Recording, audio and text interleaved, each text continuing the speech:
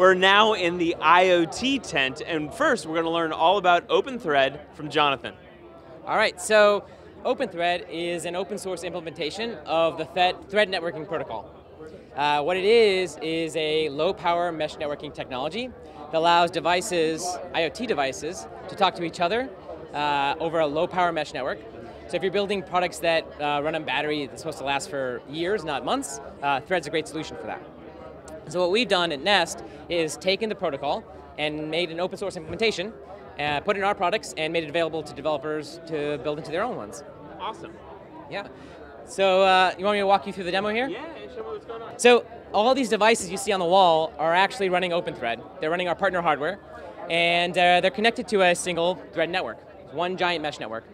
And one of the benefits of Thread is actually using IP, so just internet protocol. And each device has an IP address, an IPv6 address to be specific. So, and that makes it really easy for developers to build apps because it's just IP that they're used to. So if you can ping a web server, you can ping a Thread node. So in this demo, we're actually showing pinging a device over the Thread network. So as you see that light blink, it's actually going over Wi-Fi from a tablet to this Raspberry Pi, which happens to be on Wi-Fi, and then fanning out to the Thread network. And you can imagine sensors or actuators like door locks and windows being replaced by a LED, but we're just simplifying it with this demonstration. It's really cool. That's awesome. Thank you so much. Sure thing. Hey, before we go, actually, if developers want to get started, where do they go? Sure. It's been publicly available for the last year. We launched it at Google I/O last year. And you can go on github.com/openthread/openthread. There's code labs available if you're here at Google I/O, but it's also available on the Google Code Lab website for you to try out at home. I see a golden retriever. It's a golden retriever. That's pretty great. So we're in the Android Things room, and I'm here with Ryan and Wayne. Ryan, tell us about some of the stuff that is built on Android Things in this room. Cool. Do you want me to hold it? Sure. All right. So over here we have a simple demo that we are using to show how easy it is to go from prototype to production with Android Things. So at the top we have a very simple light that's turned on using Intel Edison kit. Over here we're using the design, but we used a custom PCB to make the footprint smaller. Therefore, you can fit the overall thing into a smaller form factor. At the bottom, you can see in the candle. Actually, the really cool part about that demo is that any developer can make a circuit board like that. So in our talk tomorrow, we're going to show how to actually build that circuit board, and you can actually solder this up in your own workshop or home. So it's actually one of the really cool things about the SOM architectures, you can do that. Yep. On the right, we have the TensorFlow camera demo.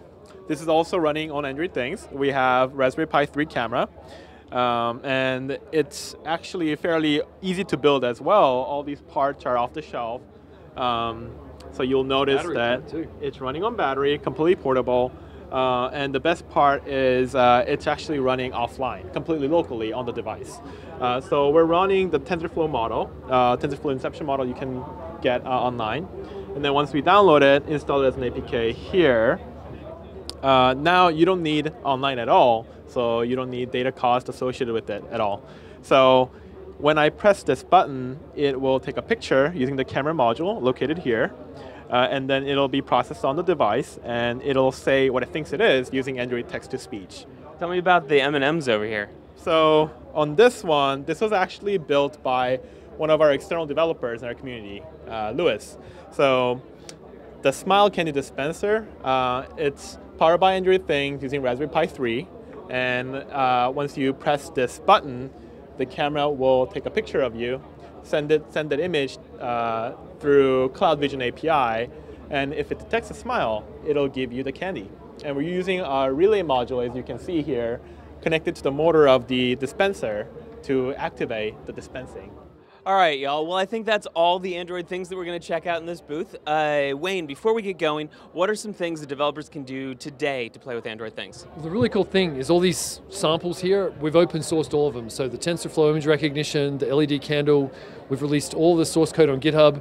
The schematics for the candle are also available as an actual circuit design, so you can actually make them yourself. So you can try all these things out, and then it's really easy to get started. You use Android Studio to write your code, and it's really easy to get going. So any Android programmer who's written a phone app now has the ability to make IoT apps as well. So that's one of the really cool things about Android Things is it takes advantage of all of your existing Android knowledge and allows you to apply it here. All right, we're now in the Works with Nest room, and I'm here with Jesse, who's going to tell us a little bit about Works with Nest. Yeah, thanks for stopping by. So Works with Nest is a developer program for Nest, and we have a bunch of different APIs that let you connect into the Nest ecosystem. And there's a lot of ways that you can connect. You can connect to the thermostat, the camera, the smoke alarm, and then also our demand response programs that we set up with utility companies across the country. That's awesome. So what are some of your favorite integrations with the Works with Nest program? So some of the really cool ones are over here, the Aware. It's a air quality sensor, and it'll measure the different things in your air, and then how it integrates with Nest is it connects to the thermostat and uses the fan to clean up the air in your house when it detects that levels are high.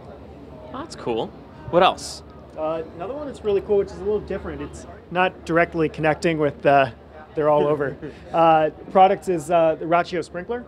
Okay. So I have that in my house. It manages the water automatically, so I don't have to worry about it in my yard. But with Nest, it shows up in my home report every month, where Nest tells me how much energy I'm using with my thermostat, but then I also have a list of how much water I've used and compares it to the previous month.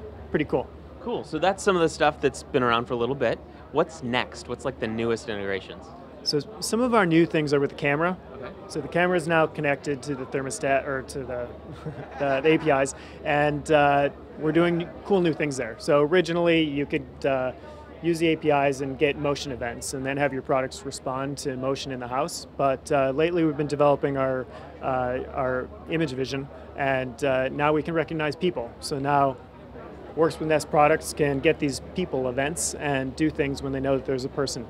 One example is not necessarily with people, but cool integrations with the camera is Chamberlain and garage doors. So what they do is when the garage door opens, they grab a snapshot from the thermostat and they integrate that in their history UI in their app. That's awesome. Totally. Okay, so one last question, because we also checked out OpenThread. Is there anything in here that's using Thread? Absolutely. So super excited about Thread. It's really like the next phase of our development program. So the first one is giving people an easy way to connect to Nest products. And then phase two, we're going to take some of the core technology that we've developed at Nest to build our Nest products and make it available for developers. So we're working with Yale on this lock. Yale's been making locks for 50 years, 100 years, and they're really good at it, but not really a software company. So we've taken some of the software that we use on our Nest products, like Thread, and made it available to them. And it's going to be a really cool lock that's integrated with the ecosystem. And we've actually open sourced Thread, and we have a booth just a couple booths down where you can see all about it and figure out where to get the code. Awesome. Is there anything else you'd like to tell to all the developers out there? Check out the code labs. We have an open thread code lab. We have one with the camera that integrates with TensorFlow. It's fun stuff that you can do for the next 2 days. Awesome. Thanks, Jesse. Thank you.